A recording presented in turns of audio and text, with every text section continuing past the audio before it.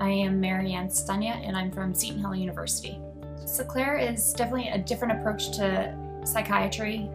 It's very holistic, but it's a good different approach. You can tell they really care about their patients and how they progress. They can do FaceTime calls, and we have patients from all over the place, Utah, Florida. So they definitely take an active part in the relationship with the patients and helping them to get better. I think that, not that I expected all places to prescribe medications all the time, but Seclair is a lot more about the mindfulness and not so much just teaching the patients about mindfulness and different skills they can use in the daily life, but they also want their students to experience that too. We've learned a lot along the way of different things, like if you're in a stressed out situation, like what can you do? You can go to the bathroom and splash water on your face. You can hold an ice cube in your hand. If you have the chance to exercise and just get out a bit of that frustration.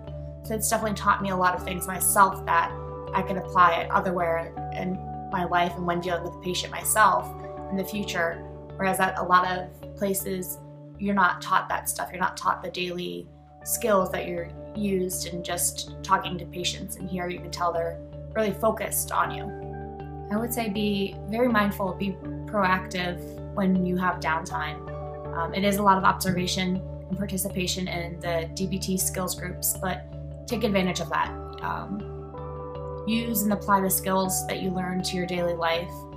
Listen to what Doc is saying and how he reframes things. He has a very soothing voice, and you can tell that he cares about his patients and he's an active listener. He's not typing on the computer. He's sitting there looking at them and actively engages them in conversation. And when you are sitting at the desk when you're not in with the patient, when another student is, use that time. That's when you should learn what happens at a typical office of what kind of medications, what are the side effects of those medications, because that's not something you're gonna get sitting in with Doc. That's something you have to learn on your own, because this is the more natural way, and they're not prescribing medications to every single patient. It was a great rotation site. I thoroughly enjoyed it. Like I said, it's not your typical psychiatric office, but it's a good different view of psych, and I wish there was more places like this.